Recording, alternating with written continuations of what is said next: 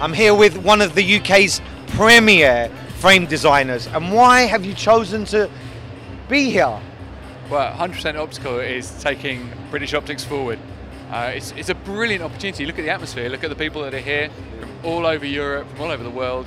And not just the exhibitors, visitors. I've seen people from Poland, from Australia, from France. People are really passionate about it, and it's a time when British optics is moving forward. It's so exciting. For sure. And what's been some of your highlights? Have you opened new accounts? Have you met new people and built relationships with existing clients? Well, we've done all those things, but the most exciting thing is to listen to people feeling excited about optics. Yeah. That's the great thing. People that have just discovered by coming 100% Optical what they can actually do with their practices, what they can do with their industry. They had no idea before, and this is opening things up, and I'm excited because my granddad brought changes to optics, my dad brought changes to optics, and I'm just following in their footsteps a little bit, and I'm actually seeing things move. This weekend is really important. You're an absolute innovator.